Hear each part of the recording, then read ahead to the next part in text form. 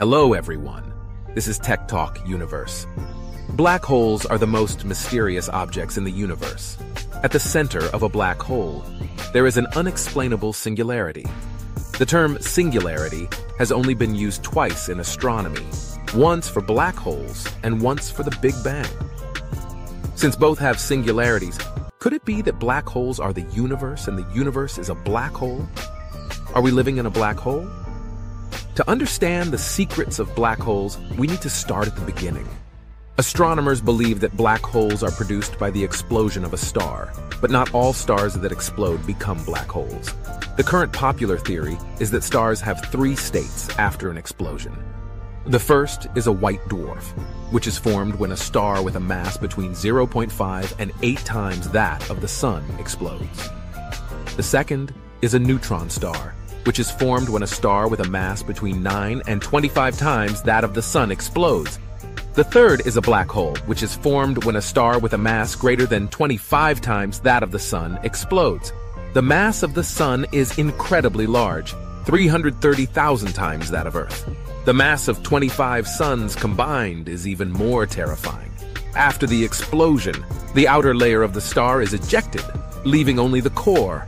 The core then rapidly collapses and shrinks under the force of gravity. At this point, the strong nuclear force no longer has any effect, and a black hole is formed. The density at the singularity of a black hole is so high that it is difficult to imagine. According to the theory of general relativity, massive celestial bodies cause the curvature of the surrounding space-time. However, at a singularity, the space-time curvature approaches infinity, as shown in this image. It's like singularity has created an infinitely deep pit with no bottom. Light cannot escape from this point, but where does it go? One theory suggests that the intense gravitational pull of a black hole warps time into a spatial dimension.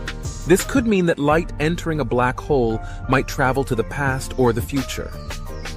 This is also why we cannot see light from outside a black hole, as it no longer exists in our present space-time once it enters the singularity. If light were to enter a primordial black hole, which formed in the first few 100 million years after the Big Bang, it could potentially travel back over 10 billion years in time.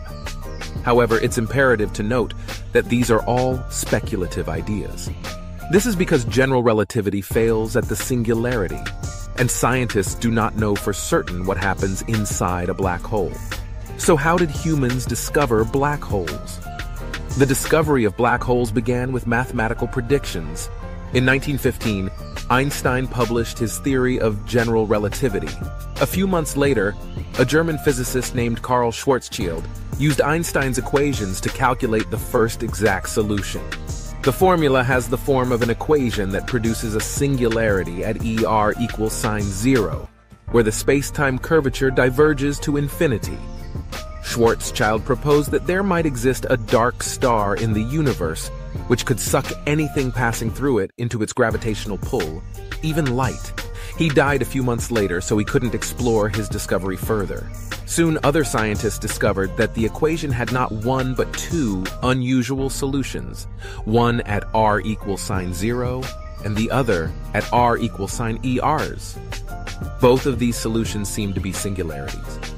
How could a black hole have two singularities? It took scientists decades to understand that these two solutions represented the two most mysterious parts of a black hole: the singularity and the event horizon. The event horizon is the outer boundary of a black hole, and anything inside it cannot be observed by an outside observer. This is because the gravitational pull inside the event horizon is so strong that even light cannot escape. But would a black hole's gravity suck everything around it, including our solar system, into it? Not necessarily. Even if there were a small black hole inside our solar system, we wouldn't need to worry. For example, if we use the Schwarzschild radius equation to compress the Earth into a small ball with a diameter of 9 millimeters, a small black hole will be formed. This small black hole will still revolve around the Sun. However, if there are other intelligent life forms in the solar system, they will immediately notice that the Moon is behaving strangely. This is because it seems to orbit around a massive point. If these extraterrestrial beings had advanced technology, they could calculate that there is a micro black hole in the middle of the moon's orbit. This illustrates that the maximum range of influence of a black hole singularity is the boundary of the Schwarzschild radius. So don't worry, unless an object collides with a black hole, it won't be sucked in. Let's talk about real astronomical observations. There are several pieces of evidence that confirms the existence of black holes. First, there is the phenomenon of gravitational lensing. When astronomers observed the constellation Draco, they found two galaxies that looked the same. We've heard of twin sisters. I've never heard of twin galaxies before. Scientists were very surprised. But after careful study, they discovered gravitational lensing. This is because there is an invisible, massive object between the distant galaxy and Earth. And when light passes through this object, it reflects and produces multiple images, just like the principle of a lens. So, there are no twin galaxies, but rather two images of the same galaxy. Astronomers have deduced that the massive object in the middle is a black hole. The second piece of evidence is the quasars. Quasars are a mysterious phenomenon in the universe. The essence of quasars is the extremely bright nucleus of a galaxy, which is also called the active galactic nucleus. These quasars are very likely to be black holes. But wait, aren't black holes supposed to be black? So how can they emit such bright light? It turns out that these black holes are constantly consuming matter, such as stars.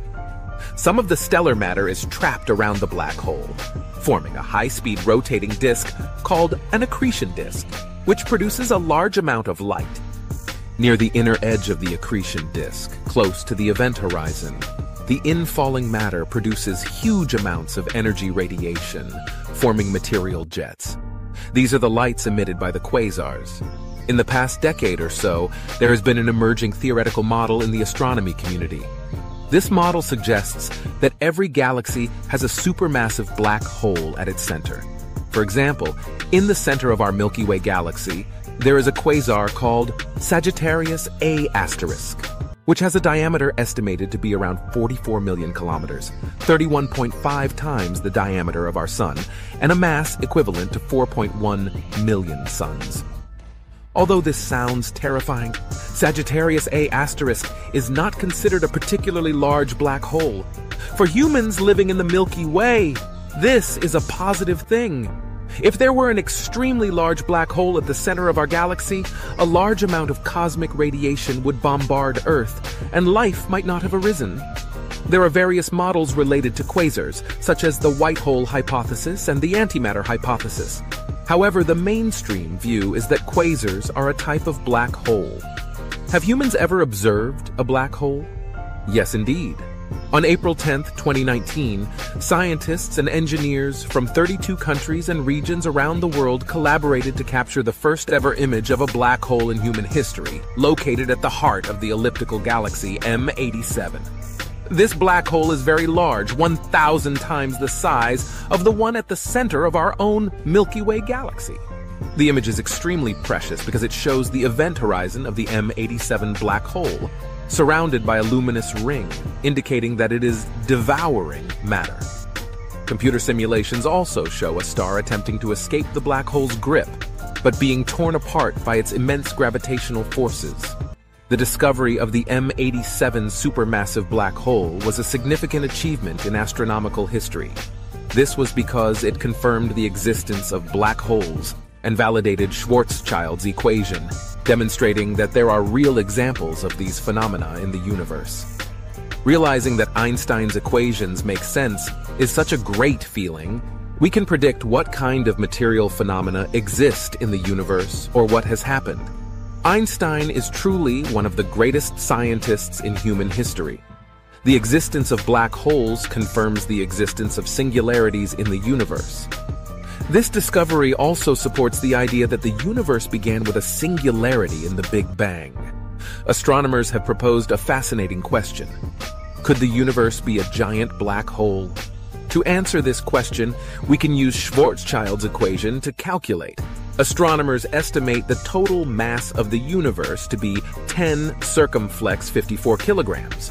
When we plug this into the equation, we get a Schwarzschild radius of 150 billion light-years. The actual observable radius of the universe is 46.5 billion light-years. Since 150 is greater than 46.5, the universe may be a giant black hole.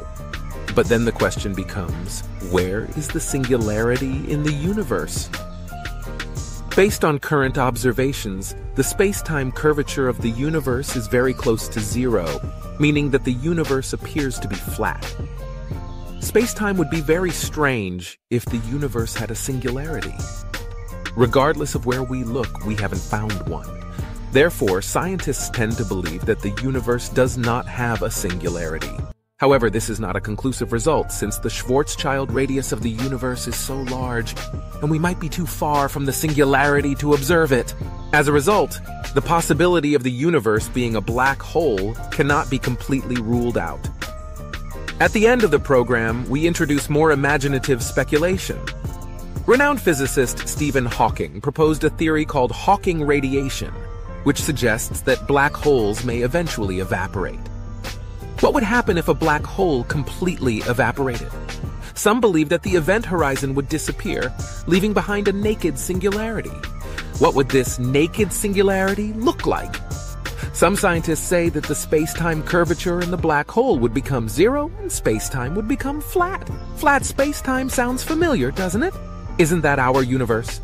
In short, the universe may be like an infinite loop, with black holes inside the universe and the universe inside black holes. Aliens created humans, but who created the aliens? It creates an endless cycle of causation, which is something that science seeks to avoid. Therefore, scientists say that our universe is not a black hole, and the Big Bang may have originated from a white hole. We'll talk about white holes and their stories in the next episode. This is Tech Talk Universe. See you next time.